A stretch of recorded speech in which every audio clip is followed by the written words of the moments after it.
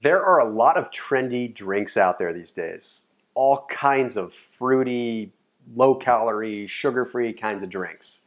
And I wanted to do this video to address 3 of the most popular trendy drinks right now so that you can determine which ones are best and what you should look for when you're looking at a label with one of these trendy drinks. Now, the most popular one that we're seeing all over the place are juices. Okay, they've been around for a long time, and most of us know not to go and get a juice from concentrate down the juice aisle of the grocery store. But the thing is, a lot of us have resorted to going to juice bars, or we buy these juices that say they're fresh squeezed. Well, there's some things that we really need to pay attention to when it comes to juicing. Now, the main one is that we lose a lot of the nutritional value. And I think a lot of us know that in the back of our minds, but a lot of times we want to put it out because it feels so good to drink a juice. Well, it feels good because you're not having a lot of digestive stimuli. You're not having to really break down a lot of food. So yeah, you feel good after you drink them, but the thing is you're missing out on a lot of the nutrients.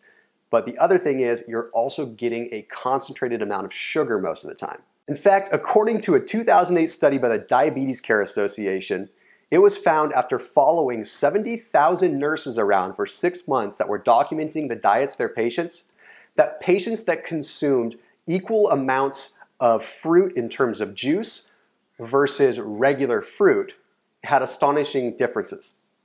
Now, what the difference was is those that consumed the juices had a much higher risk of developing diabetes and a much higher controlled blood sugar throughout the day versus those that were consuming the same amount of fruit by way of eating actual fruit. And a lot of times what it came down to was the extra fiber that was in the fruit that they were actually consuming versus immediately just consuming the juice. So what this is telling us is that there's a lot that we're missing out when we're juicing. So at the end of the day, it's best to try to mix your fruits and vegetables into a blender, into some form of a smoothie, versus just juicing them all the time. And if you are going to buy a juice off the shelf, try to find one that is cold pressed, because a lot of times when they're cold pressed, the molecules are a little bit smaller. So what happens is you get a lot more in the way of nutrients. Those nutrients don't just get obliterated with the pulp that ends up getting washed away when you go through the juicing process. Now, the other thing you want to look for when you're looking for a juice is you want to find one that has a lower calorie, lower sugar content base. So if you look at the first ingredient of your juice, you're going to want to see one that says, say, cucumber juice or celery juice. Now, that may not be as sweet of a taste, but you're looking at a lot less of a fructose impact from celery and cucumber than you would be from, say, orange juice. Now, if fruit is your thing, try to find one that has apple juice as the base, since apple juice is relatively low glycemic in the grand scheme of things. The next trendy drink on my list are those flavored waters.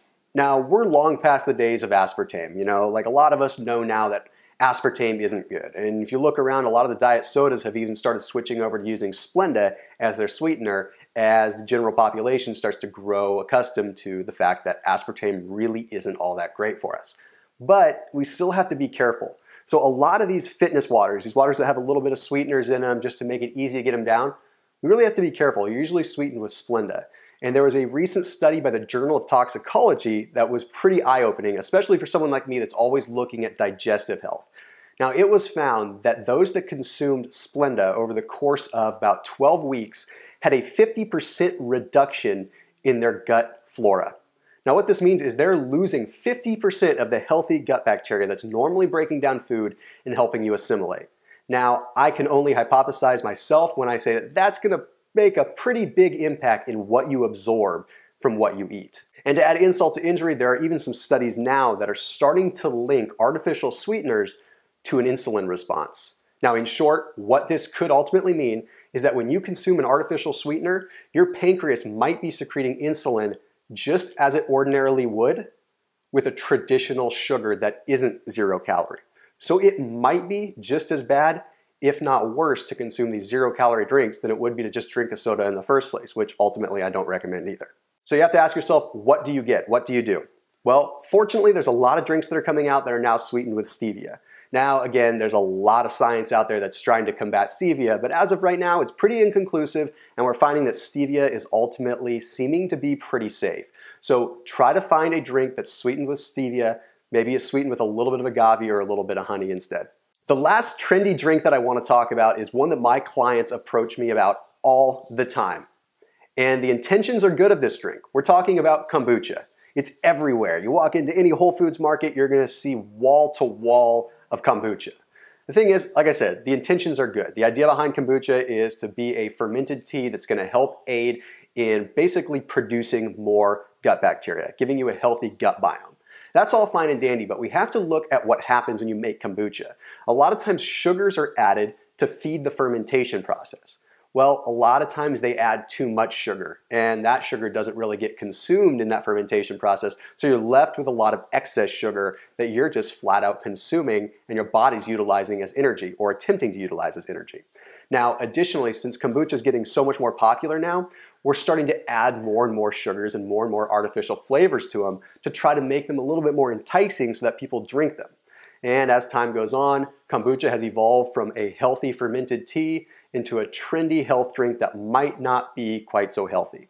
And there's some interesting science, and it's pretty much dead even on whether kombucha in general is good or bad.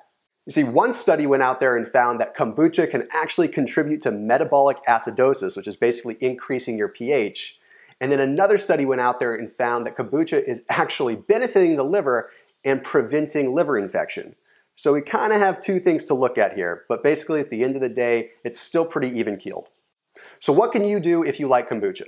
Well, the solution is to find a local kombucha that doesn't have a lot of preservatives in it. If you can find someone that is making kombucha locally and selling it at your local market, that's going to be your best choice. Because when you start going with the bigger name kombuchas, unfortunately preservatives are added just so that it has more of a shelf life.